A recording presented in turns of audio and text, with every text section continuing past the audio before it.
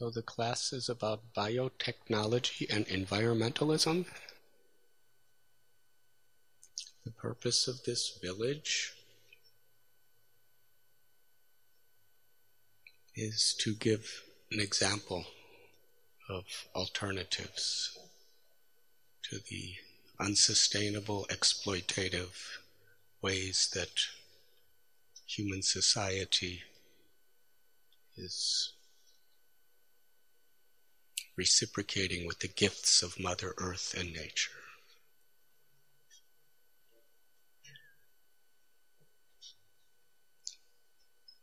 A year and a half ago, I was in a conference in Beverly Hills. It was at the Beverly Hilton Hotel. It was called the Mike Milken Global Conference. Have any of you heard about that? And there were leaders of politics, science, medicine, entertainment from all over the world. It's $5,000 a ticket for 3 days. But because I was a speaker, I didn't have to pay anything. But I was giving morning meditations. But there was about 4,000 participants. That was the ceiling. And they're very much into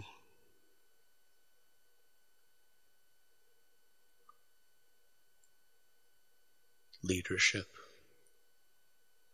on various levels. And I went to one seminar, which was quite amazing actually. There was 2,000 people there. And it was a panel. And during the panel, one thing they brought up was that according to medical research, the human beings who are on the planet today, half of all males will have some sort of cancer in their life, and 1/3 of all females. It's never been like that before. So we've made so much progress in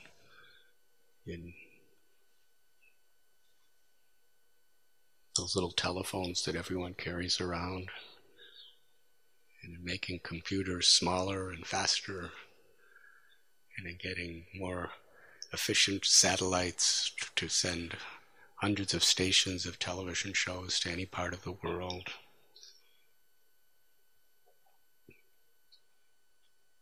And a tremendous amount of money in medical technology,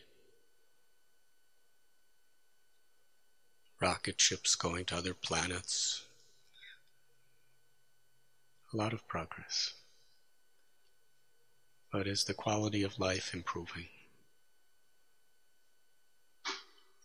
We cure some diseases. We've very nicely, to a large extent, cured smallpox, influenza, and other, diseases that were major causes of death. But cancer, heart disease, one of the 3 most prominent diseases that is going to cause suffering and death in this century, according to the World Health Organization, is depression.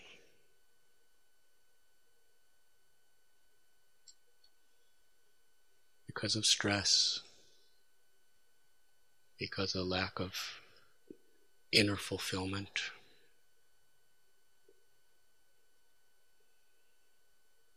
Hollywood is progressing every year with special effects.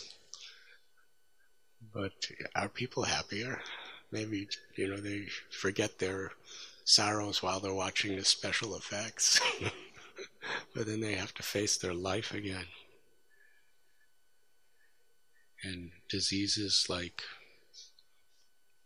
we were just speaking, much of it is due to environmental poisons and just a very, very stressful, unsatisfying life.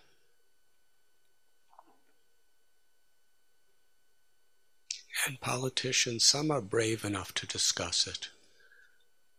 Others are either in denial because they just don't know what to do, or they know what the problem is, but they don't want to talk about it because they know what they have to do, but they know the consequences of trying to do it. There's a golden rule of environmentalism, that what you take from Mother Earth, we should give back. And what we give back is what eventually we're going to get. So we're taking so many gifts, foods and grains and cloths for wearing our clothes, and everything we have is, on the physical level, are gifts of Mother Earth. But we're giving back poisons. Poisons and putting materials in her that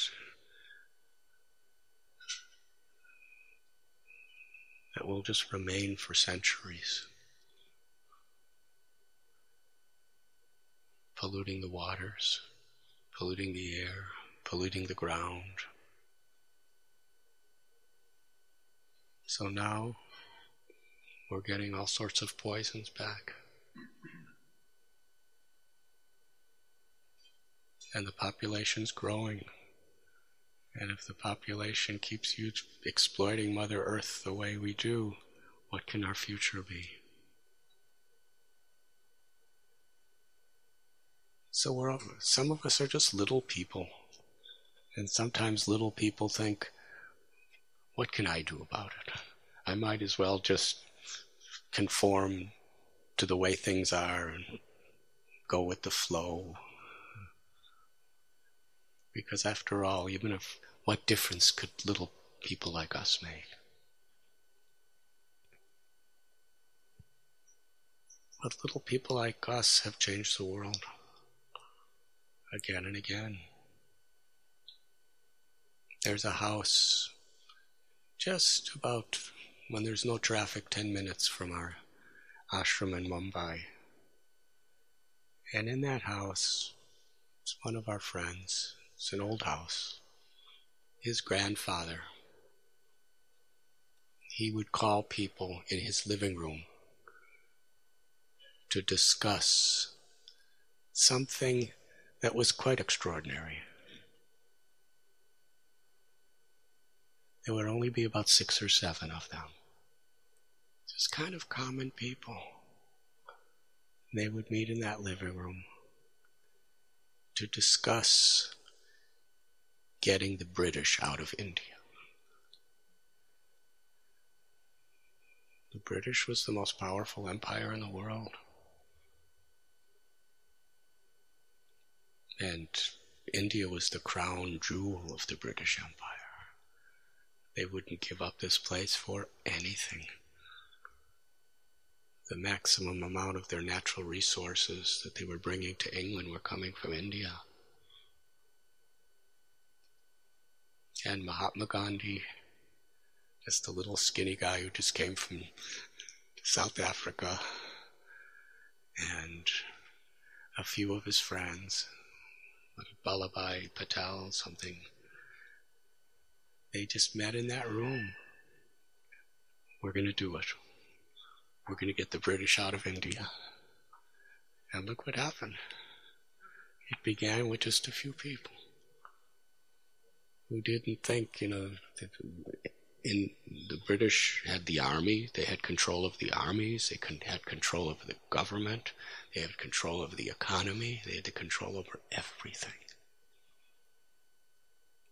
But they wanted to make a difference. And from the opposite perspective, I was just in Munich, Germany, giving a conference. In a conference I was invited to speak. And I saw this one little area where there were some buildings, and they told me that's where the Nazi Party began, in Munich. There were just a few of them, Hitler and a couple others, and they were just discussing how they're gonna take over. And they ran for an election, and they miserably lost. Miserably lost. They came in last place, I think. But, we're going to do it. And then certain things changed in the economy and everything. And then the next time, they just got more and more support, and they won. So, of course, it's a very different thing than Gandhi. But it does show that just a few people could actually make a huge difference in this world. In my own spiritual culture, the Krishna consciousness movement, just one 70-year-old man, Srila Prabhupada, our guru, he left Vrindavan, he had no money. Nobody in India wanted to help him because they all thought it was absolutely impossible to spread this Sanatana Dharma message of bhakti outside of India. They said impossible. Even people of his god brothers and god sisters, his own people, would not help him in any way because they said it's useless. And he got off a cargo ship after 38 days on the sea. He was living in the Bowery, a ghetto of New York. And everybody in India he knew were just telling, just come back, forget it. 7-year-old man with no money, didn't know a person. And by the time he left the world, there were millions of people who were his followers, 300 temples, ashrams. The largest in the history of the world, the largest distribution of Vedic literatures. Just one person who just wanted to do what he could. There's a story that he told us that a little sparrow was on the shore of the ocean and she laid her eggs. Those were her babies. And the tide rose and the ocean took all the eggs. It's an allegorical story. So little sparrows told the ocean that, give my eggs back. But the ocean, why should the ocean pay attention to a sparrow?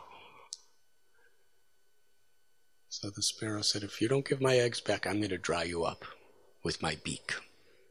And she went in and she picked up a drop of water with her beak, as much as it would hold, and then she flew a distance and put it somewhere else, and then she went back and took some more water with her beak and flew somewhere else and dropped it, and just kept doing that, and she was determined to dry up the ocean. How long would it take a sparrow with a beak this big to dry up the ocean? Because every rainstorm that goes into the ocean is billions of times more than what she could pick up in her life.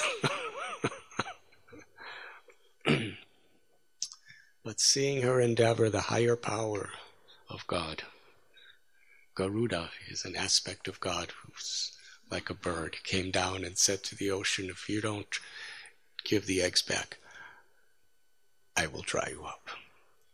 So the ocean gave the eggs back.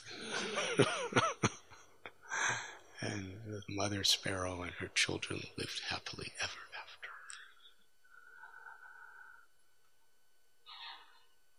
So the concept of this story is how small we are. And there's higher powers beyond ourselves. If we become instruments of those higher powers, we actually really can make a difference. Even one person. What to speak if we network with other people of like minds. So considering the situation of the world, and from our perspective, the environmental problem, it's not an environmental problem. It's a spiritual problem. People are disconnected from themselves. disconnected from the grace that's descending all around them. It's a spiritual problem to have greed. It's a spiritual problem to have this arrogance that we could just do whatever we want and we're not answerable to nature and to God. It's a spiritual problem when we're not living our lives as an expression of the deep compassion and love we found within ourselves, and rather we just have this unquenchable needs.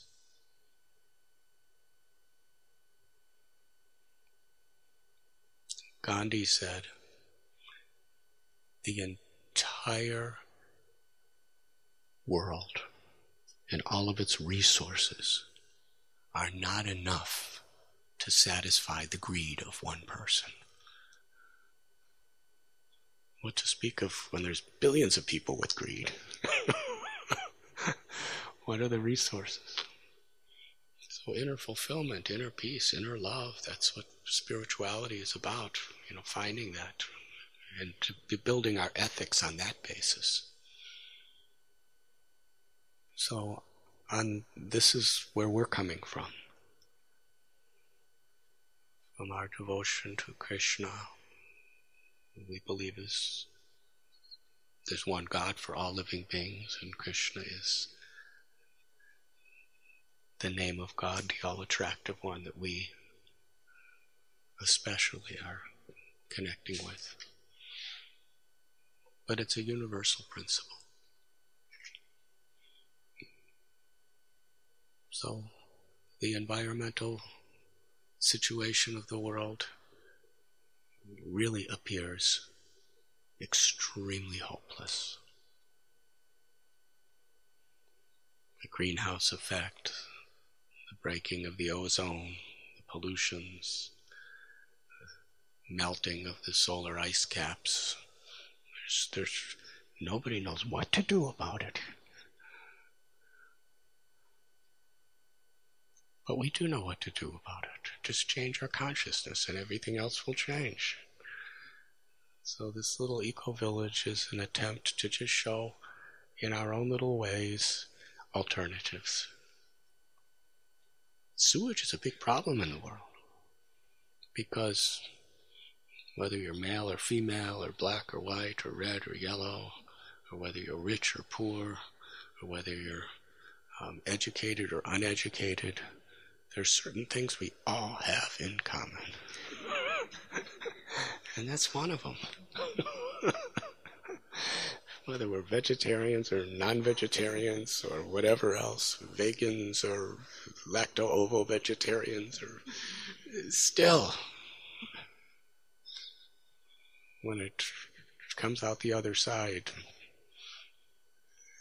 it's kind of similar. So, what to do with sewage? It could really pollute, it could really spread disease. So you'll see later we have a very environmentally friendly sewage plant. If you ever come back here, because now there's a group from all over the world actually that's taking every one of our rooms. We have these nice guest rooms. You come back, or even if you use the toilet here, just during the day, you should know every time you flush the toilet, the papayas are getting bigger and sweeter.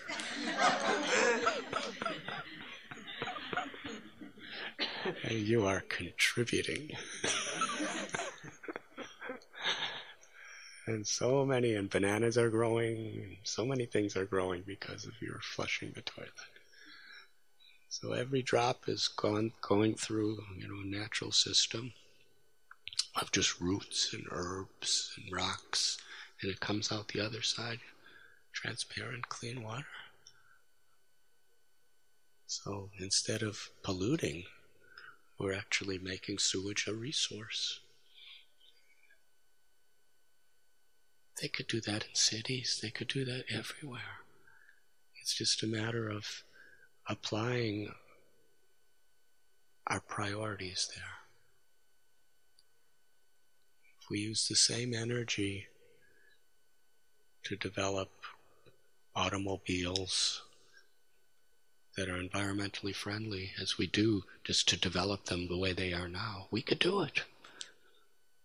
It's just a matter of shifting our priorities, our awareness.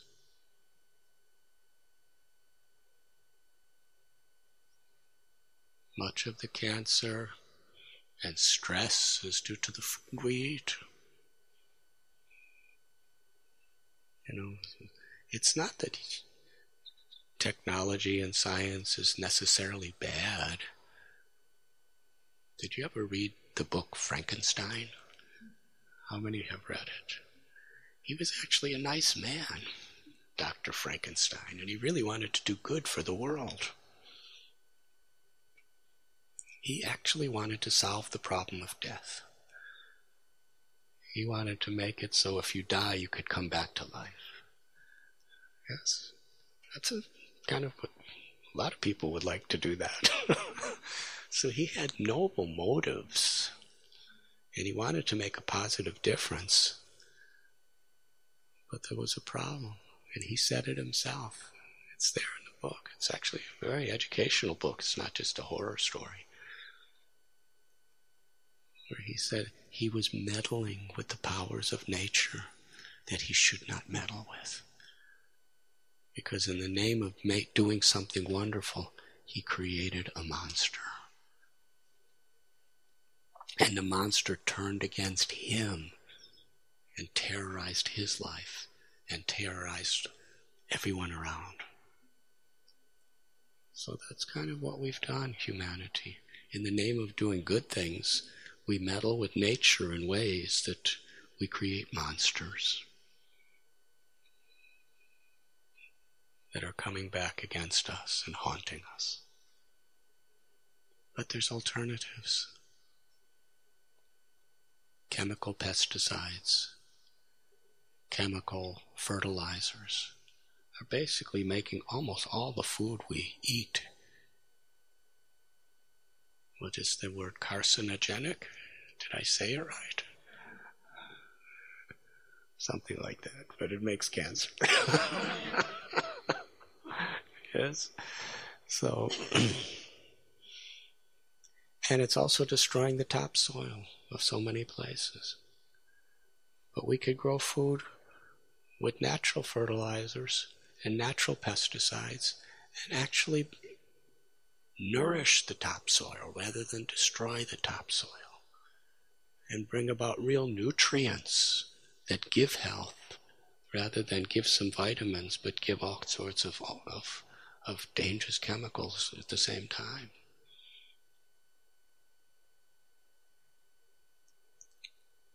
According to some politicians and sociologists, they say that in the future there will be wars over water.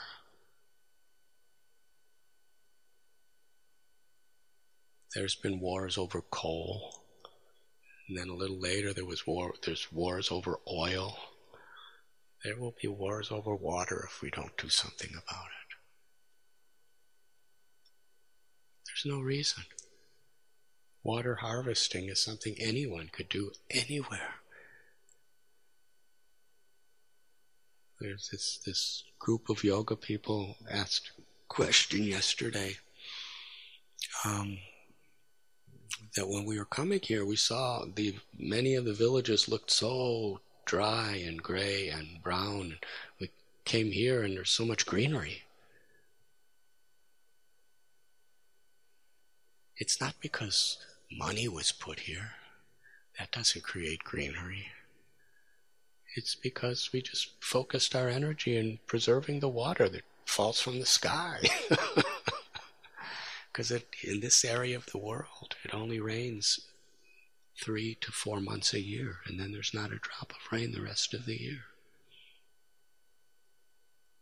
But during that 3 or 4 months, you could save enough water to have a lush green area and have plenty of water for bathing and cooking for the rest of the year if you just learn how to harvest the water.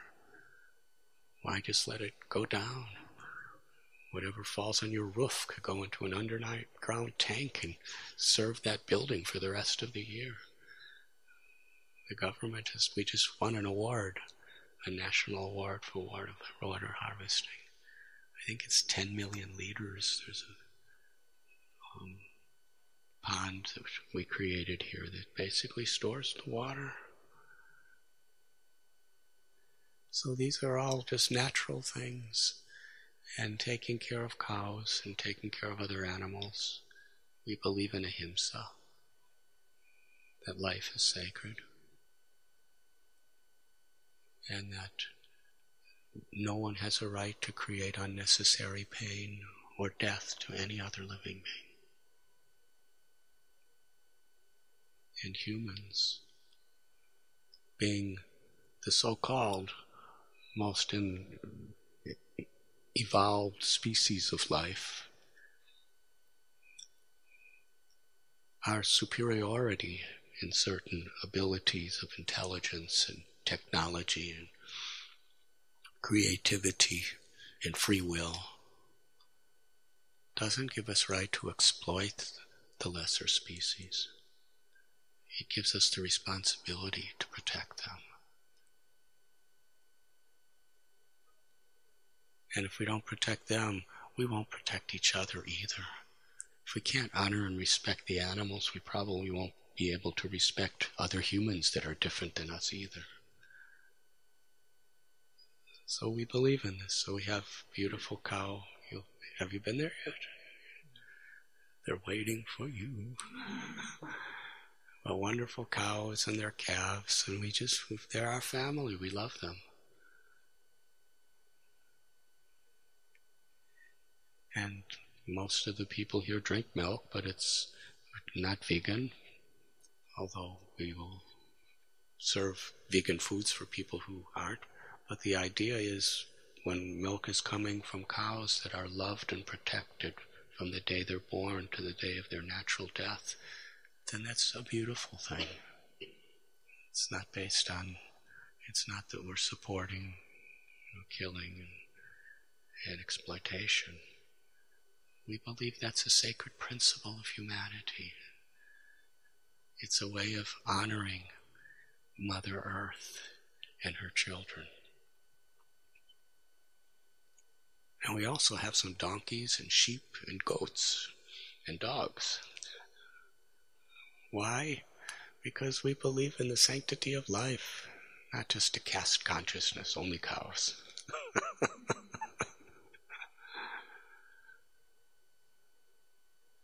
So you'll find in the building materials of all these buildings on this side of the farm, it's as eco-friendly as we were able to research that we could do.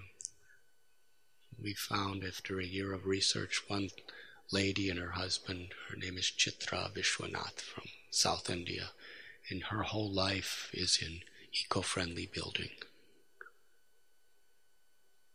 And all these bricks are made from the earth of our own land. It's with minimal amount of other things mixed in it, natural things. And you may have a chance to make the bricks yourself. And then you just put the mixture of the dirt and a little lime and some other things in a little mold, and then you press it down like with this natural machine. It goes and it comes out a brick. You put it in the sun and it sits in the sun for a few days, and then you can use it. So it doesn't need all the energy of other bricks of firing them with fires. And this is a very traditional method. These bricks, if they're taken care of properly, actually last longer than the other kind of bricks. So an example. We can have beautiful building with sensitivity and honor toward the environment. So these are some of the things we're doing. We also have an Ayurvedic spa and a little Ayurvedic clinic here. Natural medicine. We grow most of our own herbs for that here. So these are the concepts. Obviously, I was not prepared for this talk. Do you have any questions? Yes.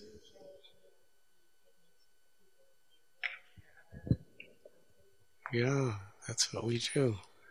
We just started, but we actually have because we've just kind of established our own things within the last few years. And we're just trying to get them really to work nicely.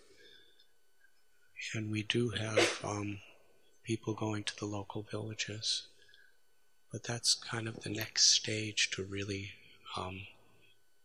go to hundreds and hundreds of villages and share with them our ethical values, our moral values, our spiritual values, if they want to accept them, but also our philosophy of taking care of the animals. Also share with them and even do for them, the digging of wells and teaching them the process of water harvesting and natural farming. We already, because they're very poor villages, many of them. From our Bombay, we feed 310,000 children a day in the ghetto schools with nutritious meals. And we have one kitchen around here. I think about 60,000 of the children in these villages in this area get free nutritious meals and food every day. We also we have a hospital in Mumbai, Bhaktivedanta Hospital, and we set up a small little hospital just next to the village, just down the road. You passed it coming here. It's like a clinic, which does, whether they can afford or not. And we're not only that, but we're educating them in hygienic and health issues, because most of these people are totally uneducated. And water and crops and all those things we're trying to. That's our plan. That within the next few years, hundreds of villages will be reaching with that. And they could do it. They have all the resources they need. It's just understanding the importance and understanding how to do it.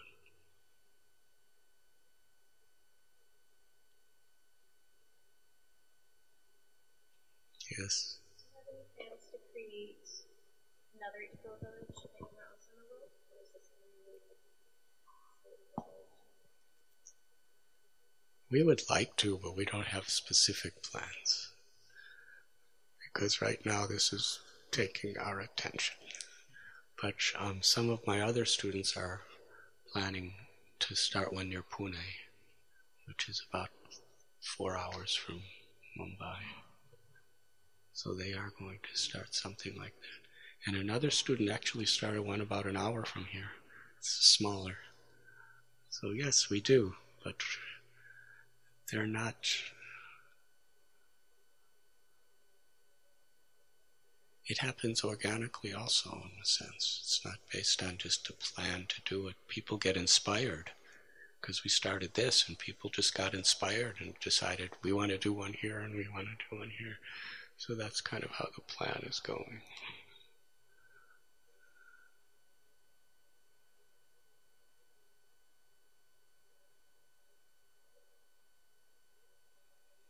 Any other question? Is what I'm saying relevant to the subject of your class? Honest, or you're just being gracious and polite? Yes. I was wondering, what do you think we could take back to our schools to maybe be implemented there? It's like rainwater. You can take back some cow dung soap.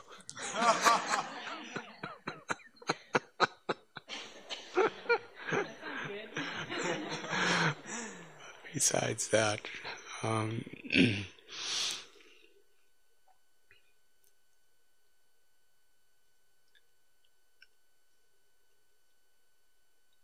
the values of the possibility of how we really all, each and every one of us, can make a difference. If we have a more enlightened belief in the way we live, and a faith and a hope that we could live that way and we can make a difference in the world, even if we're living in a city. There are certain things that we could do to make a difference, to be an example.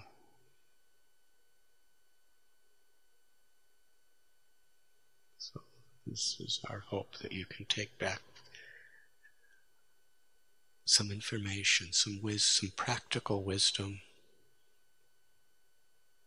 some ideological wisdom, and a real hope that it can be done. Because this whole community was just built on that principle. Nobody wanted to do it, even among the students. Because we should demonstrate something. We had an idea, and we developed by doing some research and developing some practical wisdom to nourish our ideological wisdom, and we just did it. That's what we have here, just over the last few years.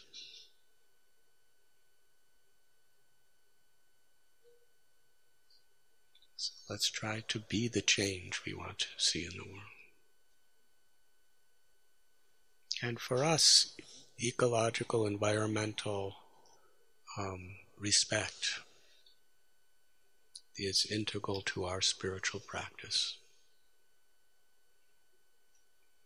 We can talk about loving God, but if we don't honor and respect the gifts that God is giving us through nature, then there's something lacking.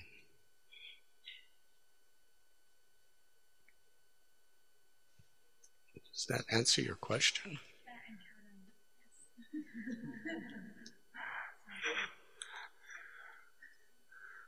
Thank you. You make me feel so encouraged.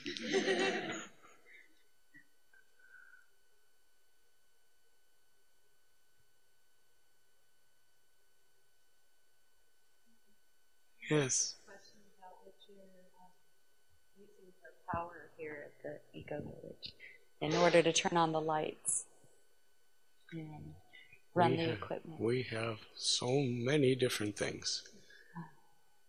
You'll see we have a whole solar power station. Have you seen that yet? No. How many panels are there? Street panels. Yeah.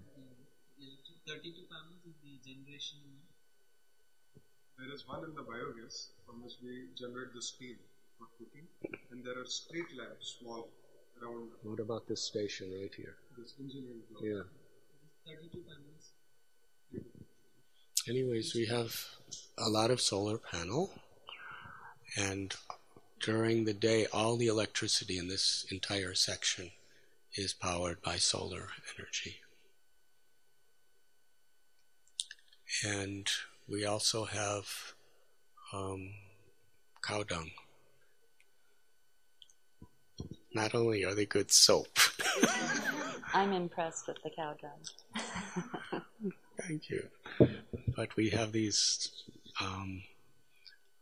in that section of the community, all the cooking fuel, instead of buying gas, we have these real simple technologies, you'll see them, I hope, where it just takes the cow dung and also takes like waste of food that you don't use, like peels and leftovers, and it actually creates gas. And that could be made into electricity, but mostly we use it for all our cooking. It actually makes gas and goes into our stoves and fire. And we created these environmentally friendly stoves that really tremendously conserve that gas. So you could cook the same thing with about 1/3 the amount of energy, just because of the way the stoves are made. And we also have the government power, because in India, actually, the government subsidizes electricity so much. During, I think it was Indira Gandhi's regime, she really put electricity in practically every village and really highly subsidized. That's how she won the elections. But, so electricity is quite cheap, and it's very much, accessible. So during the nights, some of the electricity is from the stored solar power, but if that runs out, we still do use that.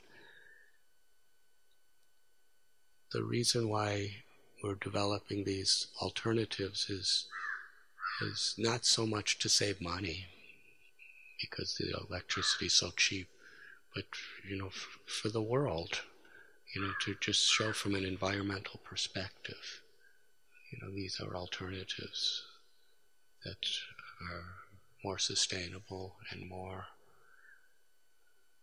in the mode of goodness.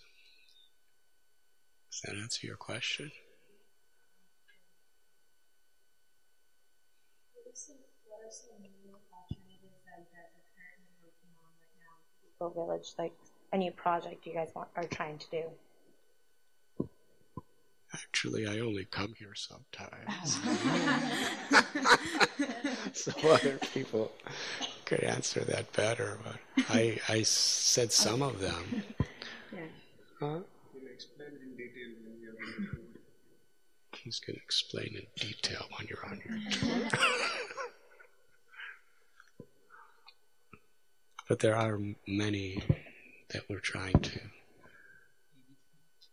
ADP models, animal-driven prime mover. For pulling out water from the earth using the tools. Yeah, the bulls, they actually like to do it. It's fun for them. They just go around in circles and water comes out from under the ground. Even cutting of the grass will be done with it. Instead of lawnmowers.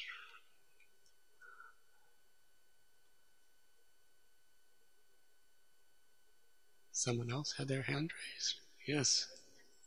So you don't have here most of the time, you're mostly traveling and speaking.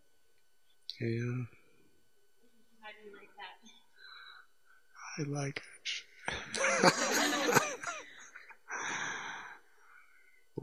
Whatever way I could best serve, I like to serve. I'd like to stay here too. But I spend a lot of time in Mumbai. And I'm usually in India about 7 months a year, and then I travel abroad about 4 to 5 months a year. I'm in California usually about 3 to 4 weeks a year. Yes?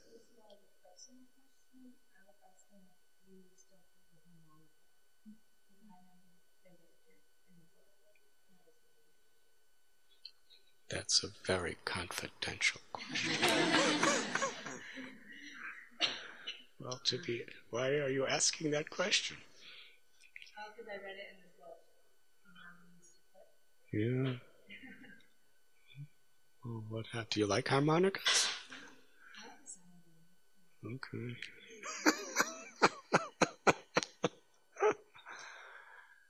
Since that book came out, wherever I go, people give me gifts of harmonicas.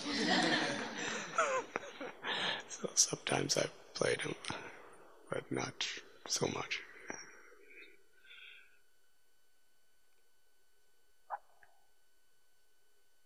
Yes.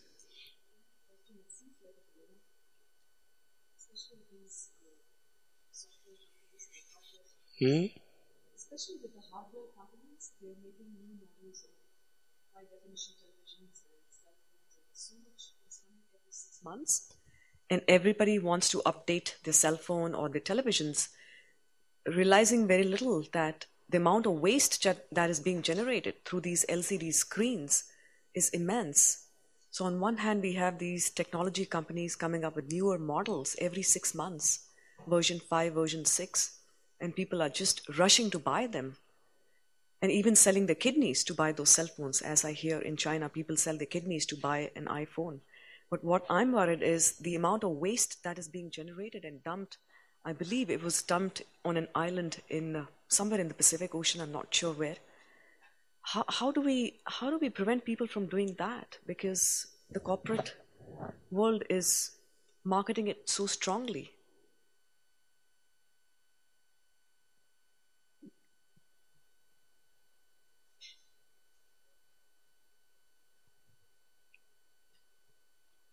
If we don't do something about it, nature herself will do something about it.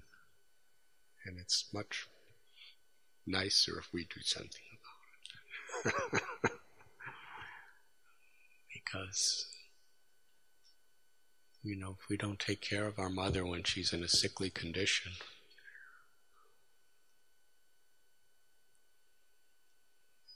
the reactions are going to be upon us. So awareness is important. People have to be open to a higher awareness. And usually what happens in this world is very sensitive philosophical people. They develop their awareness on the basis of values. But most people in the world, even good people, they're just so caught up that they won't really develop that awareness until there's serious consequences. I'll give a crude example, because I'm kind of crude. But when I was a boy in the 1950s, almost every adult in America smoked cigarettes. Almost everybody. It was a fashion. And people actually thought it was good for them. Really, it was kind of promoted that way, that it kind of cleans you out. And all the movie actors always had cigarettes hanging out of their mouths. And all the ladies were smoking cigarettes. There was cigarettes for ladies, special ones. I don't know if it's still like that. And men, and it was considered romantic, it was considered sophisticated, it was considered prestigious, it was considered fashionable, it was considered good for your health. Yes, so everyone was just smoking. And then it just came out. Lung disease, cancer, heart problems, and then they started putting them on the packs of cigarettes. Some places, some countries, basically there's skull and crossbones on the cigarette package, and it says, "This will kill you." America does it. They kind of say that, but in a little more more technical terms. So many people stopped smoking cigarettes because they were seeing their own mothers and their fathers and their friends dying because of it. Yes? So, when it really hit people in the face, people started trying to do something about it. And now in airports there's no smoking allowed, and in airplanes there's no smoking allowed. In many restaurants there's no... In the 50s and 60s, you never heard of such a thing, where smoking wasn't allowed in anywhere, anything. It was welcome everywhere. So there's actions being taken because it's just really hit us strong. So the environmental crisis is already hitting us strong. But most people are not really aware that it's affecting them because they're just so much...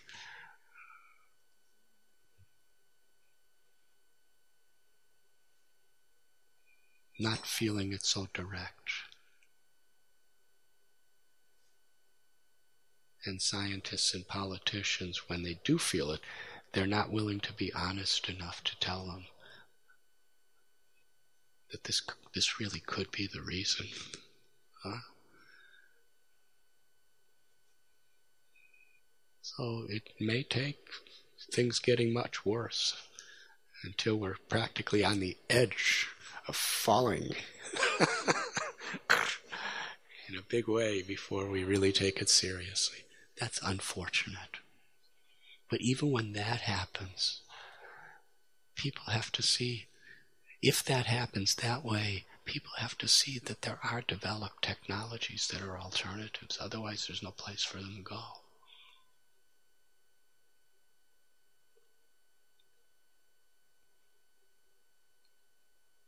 So whether it comes to that, either way, those people who do have an awareness in whatever little sparrow-like ways, because it's an ocean, that situation with the cell phones and the, what do you call those TVs, high-definition TVs and all of that, it's like trying to dry up an ocean. And we're all sparrows. But we can do what we can to show alternatives. And ultimately the alternative is to teach people that real happiness is not by the quantity of what you consume. Real happiness is the very nature of the soul. When you find it within you, then everything you do is to express your happiness. And if you don't find it within you, no matter how much you take in to fill that void, you'll never really find it. It's like putting fuel in fire. The more you put, the more the fire burns. Does that answer your question? Yes. What advice can you give for finding your inner soul?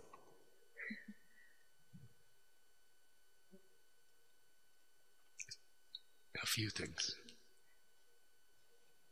To associate with people who really are interested in that subject. Because our company very much opens doors to possibilities.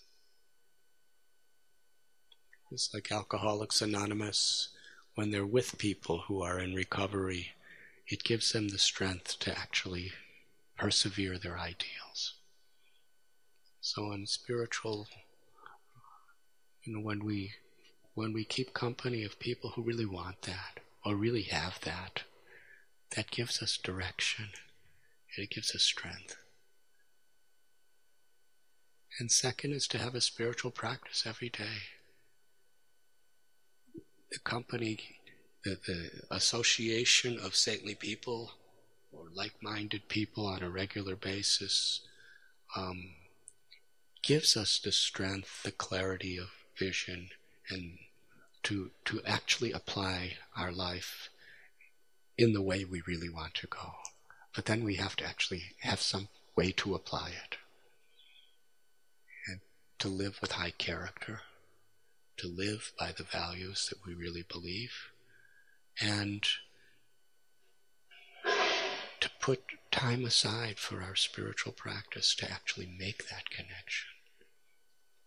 In our tradition, we chant God's names. We have these mantras. Man means the mind, and tra means to liberate it from all these anxieties and unnecessary distractions. There's no shortage of those. To actually find the inner fulfillment that's within us. To tune in to that power of grace that's within us and all around us.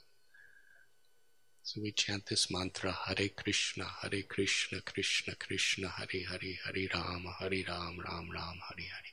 Because in our tradition of the Vedas are a vast body of spiritual literatures originating in India that deal with astrology and astronomy and social strategic planning and philosophy and medicine and agriculture. It deals with every subject practically. and also, but it's all based on a foundation of spiritual enlightenment. And there are many mantras given, and of all the mantras, there's one Maha Mantra, which I just stated as Hare Krishna mantra. It's said to include all other mantras, and it actually cleans the heart and frees the mind of selfishness and envy and anger and greed and illusion, and awakens our inner potential. That's the purpose of all true forms of meditation.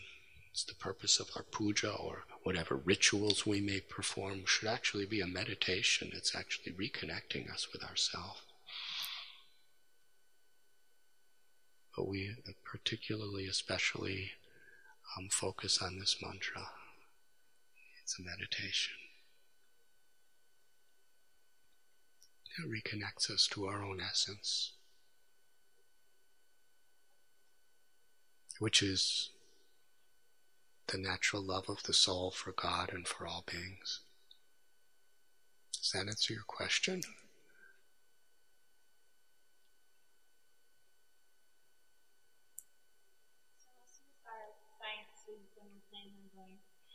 Medicine or medical research. Could you share with us your opinion on Western medicine versus natural medicine and whether they can coexist peacefully? I was just curious if you. That's a main subject for me. I don't know how much time you have, but it would be wonderful to visit Bhaktivedanta Hospital. It's actually on the way back to Mumbai. We started a hospital. It's actually between here and Mumbai. It's just a few minutes off the main highway. It's about 175 bed hospital.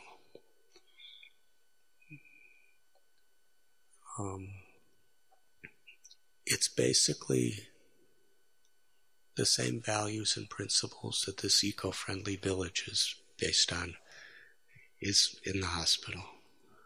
Obviously, there's different, it's a whole different environment. But the principles of human values and going to the roots of problems while we're dealing with other problems. So, as you have just said, medicine is a lot like religion. There's a lot of fundamental fanaticism. And my own experience, there are allopathic doctors who say that Ayurvedic and naturopathy and acupuncture and all these other types of, they're all just hocus pocus and dangerous to humanity because they distract people from their form of medicine. And then if you talk to Ayurvedic and naturopathy and homeopathy people, they'll say allopathy is just destroying the world with all their nuclear drugs, yes, and their chemicals. And then you talk to homeopathy and they say that, Ayurveda, what is all these herbs and everything? This is what you have to do. And Ayurveda says, homeopathy, what is that craziness? And naturopathy says they're all crazy and they're all cheating you. And everybody's, it's just like religion. My way is the only way, right?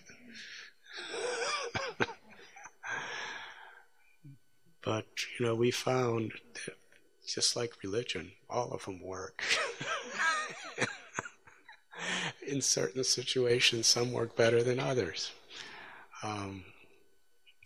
In certain emergency situations, allopathy will save a person's life, and homeopathy just, if you have your head cracked open in a car accident, and somebody gives you these little round pills to take, you're gonna die. Somebody gives you some herbs. And, mixed with cow dung.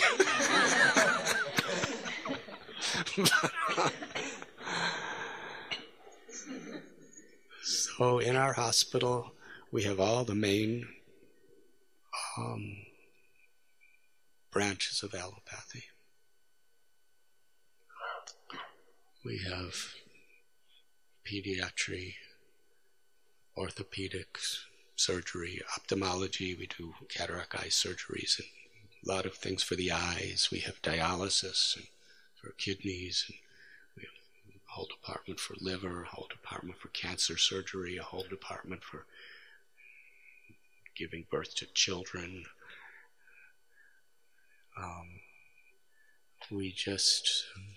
The ex-president of India, just earlier this last year actually, inaugurated a new heart department where we could do open heart bypass surgeries.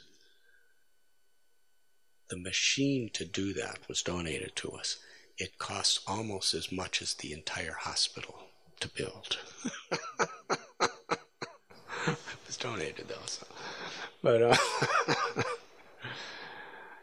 But we also have a whole branch for Ayurveda, where they do full panchakarma, as well as, regular treatment in, staying there at the hospital and outpatient. We have a whole branch for naturopathy. We have homeopathy doctors there. We have acupuncturists and acupressurists.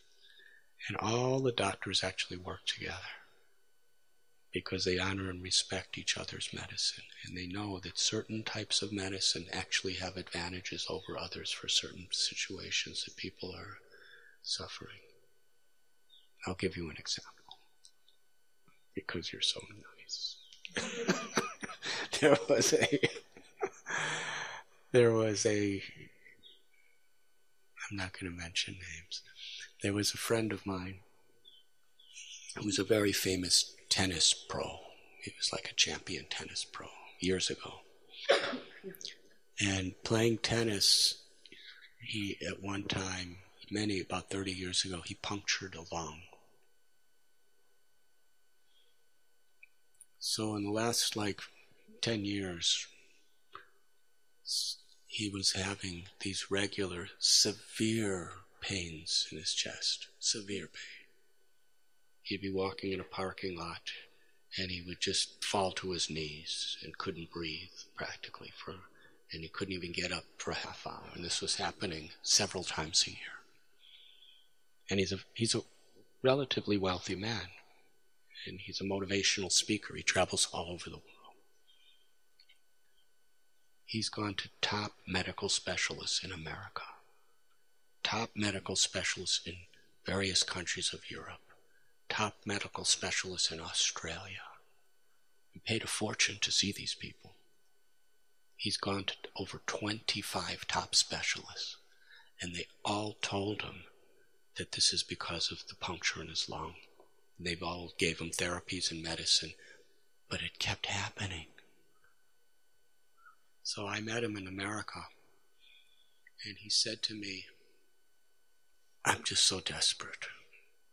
I have this puncture in my lung, and all these top doctors are giving me medicines and therapies and exercises and everything else, and I just keep getting these pains. But I heard in your hospital in Mumbai you have an Ayurvedic clinic. Could I come there and get Ayurvedic treatment for my lung? Because nothing's working with allopathy. So I said, sure, come. So he came. The Ayurvedic doctor takes his pulse. Said, it's not your lungs, it's your heart. So they did, angiogram? Is that what it's called? Where they look in your heart. 4 of his arteries were totally blocked. And then the heart specialist from our doctor looked at it, because he actually did the angiogram and everything and looked at it and said, you've been having heart attacks for 10 years. It's a miracle you're alive. So they called the top heart specialists in all of India. Usually you need a 3-year waiting list. Dr. Bhattacharya, he's the one who does surgeries for prime ministers and everything. And he came and he said, this man should be dead. He said, he could die at any second. He should have a bypass surgery within 3 days. So he did it. very complicated. And now he's fine. Hasn't had any problems in his chest since. So it was an Ayurvedic doctor who discovered it.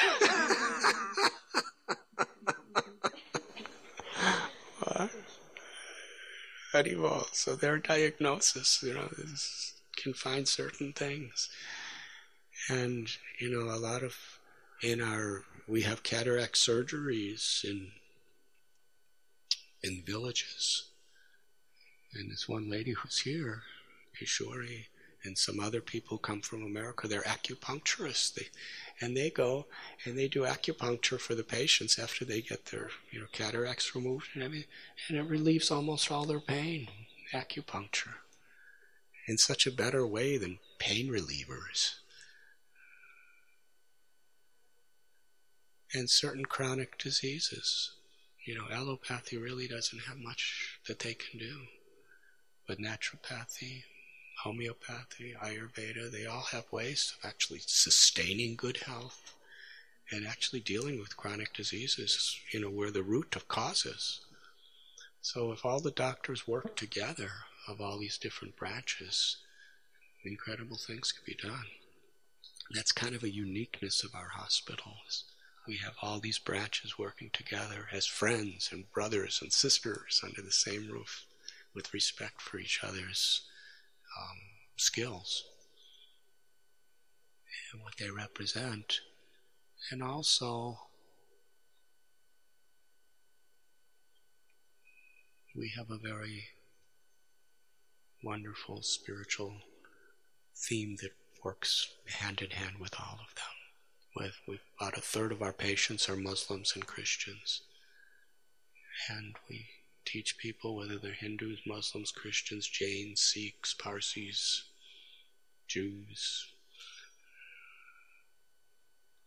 Buddhists. We have all kinds of patients. It's the way India is. Buddhism began in India, Jainism began in India, Hinduism began in India, Sikhism began in India. India is the second largest Islamic nation in the world. One of the oldest Jewish communities on the planet is in India. Jews have been here 2,000 years, practically before they even went to Europe. And St. Thomas, one of the apostles of Jesus, in the generation after Jesus, came and spread Christianity in India. And the largest Parsi or Zoroastrian population in the world is in India, because when Iran was conquered and everybody had to convert, most of the Parsis came as refugees to India. And the Dalai Lama of Tibet, when he escaped China, he set up his world headquarters in India. So India is quite variegated when it comes to spirituality. But we have all these different kinds of people come to the hospital. We give them all spiritual care that applies to them in there, because there's universal values that we teach. And that really helps people to heal, because people really develop a higher understanding of a purpose in life, of fulfillment in life, values in life, that are not only wonderful for their own internal perceptions of the world, but it really helps people heal physically too. Because the mind seriously affects the body. Does that answer your question? Absolutely. I don't even remember your question.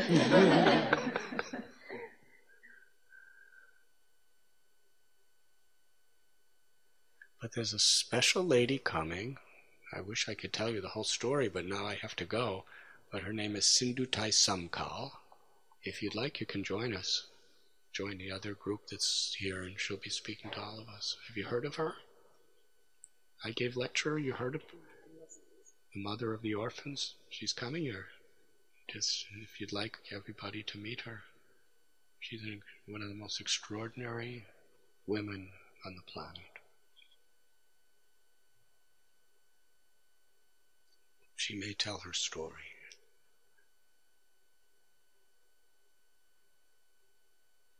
But it's a story of unbelievable hope. She was never hardly allowed to go to school because she's from a simple little village and she had to herd buffaloes when she was 4 years old. When she was 9 years old, she was forced to marry a man that was 35.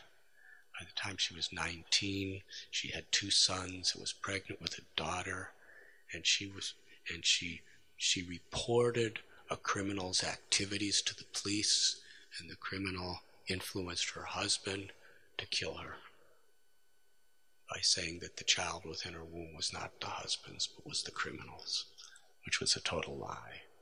So the husband kicked her in the womb repeatedly for the purpose of killing her and the child, and she was unconscious, and he dragged her to a cowshed, threw her under the cows with the idea that when people find her they'll just think that the cows stepped on her, and because he kicked her so many times she was dead. And a cow stood over her for hours and hours and hours, protecting any other cow to touch her. Because, they just walk and they could step on her. She's just laying there unconscious. And when she woke up, she found this cow standing right over her. And she saw every time other cows were coming, other cows pushing them all around, protecting this lady. And the in-laws came to make sure she was dead. And the cow chased them away and stood over her. She gave birth to a little girl under that cow. With a rock, she cut her umbilical cord.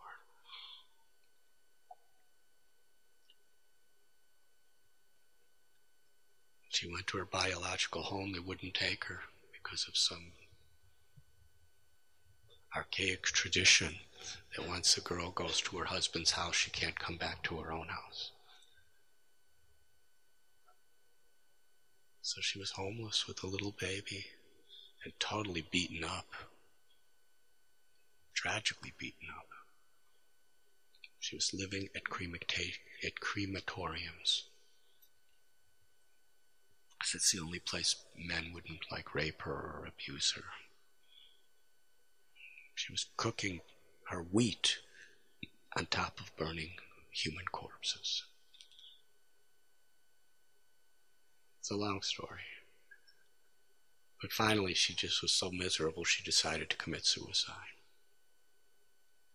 Even though she knew that because that cow saved her life, she embraced the cow and promised the cow, as you saved me when I was helpless, I'm going to save people who are helpless. But her life was so miserable, she took her little baby and laid it on a railway track.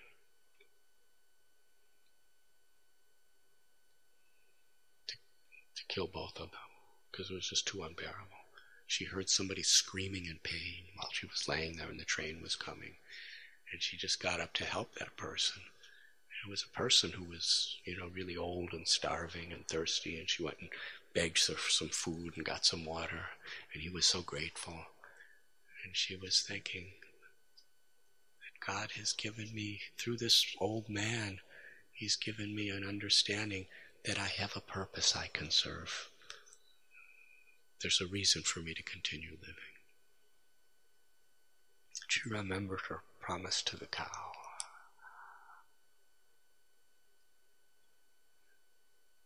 But what is she going to do? She was sitting under a tree in a field. I'm so beaten and so abused and so forsaken. What am I going to do? And she noticed a tree that she was under. There was a woodsman that with an axe cut a branch really harshly. There was just all these gashes and gashes and gashes. And the branch was just hanging from one thread. Just hanging. But it was giving her and her child shade from the sun. So she said, this is God's answer. No matter how much I'm abused, I could still help others. And she started going around and picking up little kids like her, She was 19 at the time, but kid 10 years old, 8 years old, who were orphans, forsaken, the children that society pretends don't exist. And she became their mother. And she had so many children, she would just, homeless, she would get food for them by singing. She would beg by singing songs, and people would give something, and she'd cook. Gradually, somebody gave her a little house. And after some time, she became the mother of orphans. She's had about 1,500 children. Over 1,000 grandchildren. 275 sons-in-laws, I think, and 57 daughter-in-laws.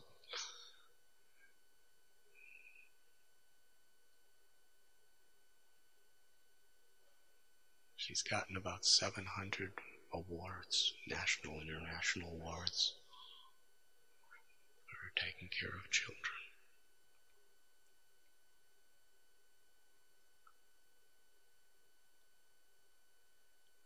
But she told the greatest fulfilling thing she ever did.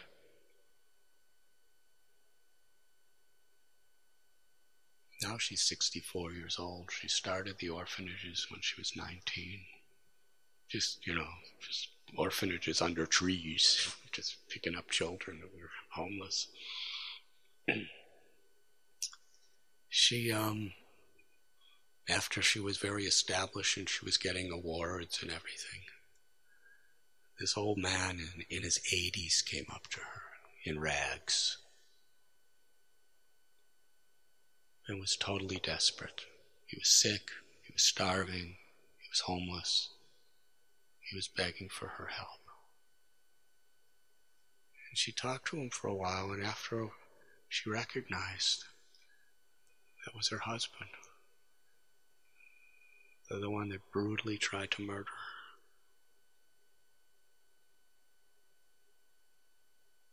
She said, "I'm nobody's wife anymore. I'm only a mother. I'll be your mother. I forgive you." She took him in.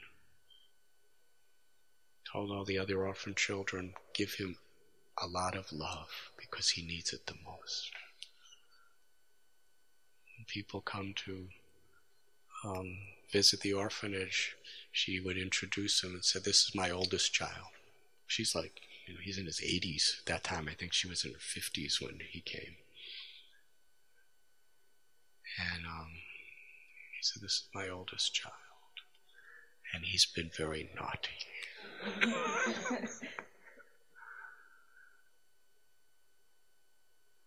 She's an extraordinary lady. But I met her for the first time. She read The Journey Home and she called me. And then, what happened is she read The Journey Home and really liked it in the Marathi language. And then somebody came to her. You heard me speak this at Narayan's house? That lecture was on YouTube, and somebody showed it to her, that there's a Swami talking about you in America. And she watched it.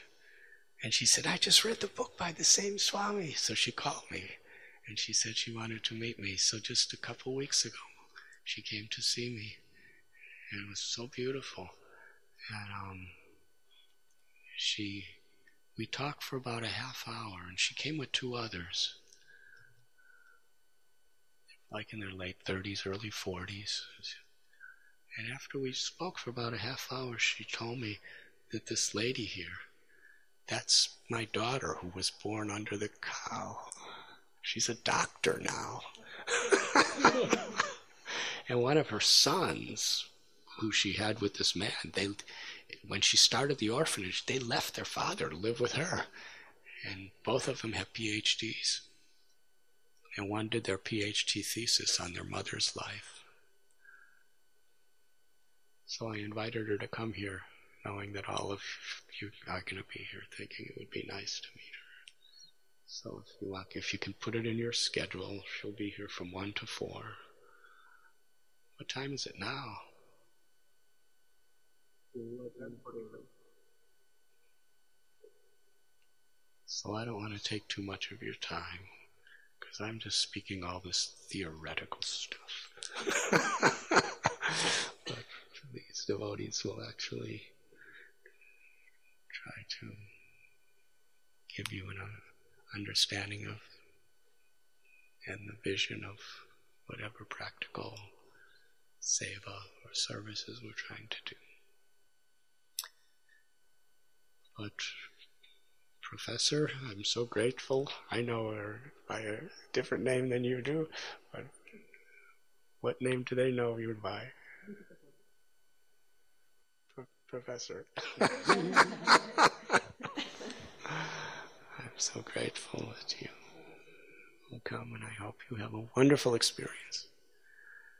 And if it's possible, you may want to just have a little tour of the hospital and talk to those people. I think if there's a lot of medical and science people here, it could be very interesting. We could arrange, some of the leaders to take in a little tour, even if it's for an hour or two, whatever time you have. You may consider that.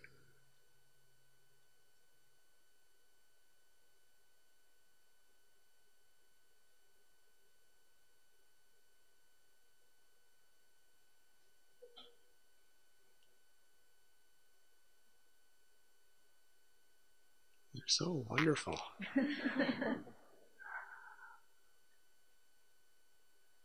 I wish I could just join your tour.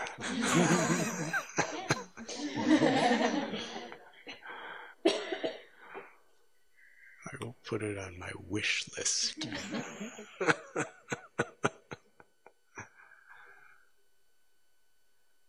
Yes.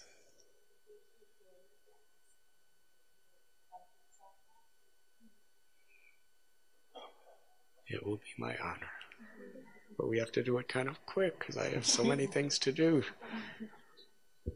Thank you so very much.